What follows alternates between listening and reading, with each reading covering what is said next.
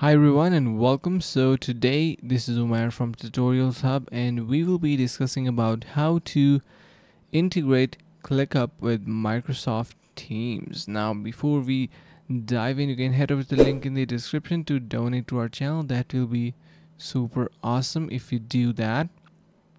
Okay, so here as you can see we are going to be enabling the integrations with Microsoft Teams. So what we need to do is first browse for the select Microsoft Teams option. I want to click and then you're going to be selecting personal, click connect and click allow to grant click access. Once you do that, apparently it will be accessing Microsoft Teams itself. So this is the main thing that we are going to be doing. To synchronize, you're going to be heading over to synchronize ClickUp activity to channels, click add and then select the space folder or list.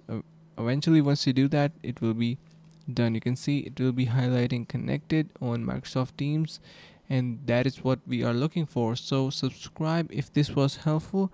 Consider donating to our channel as well if you feel like our content was helpful. Stay tuned and see you guys in the next video.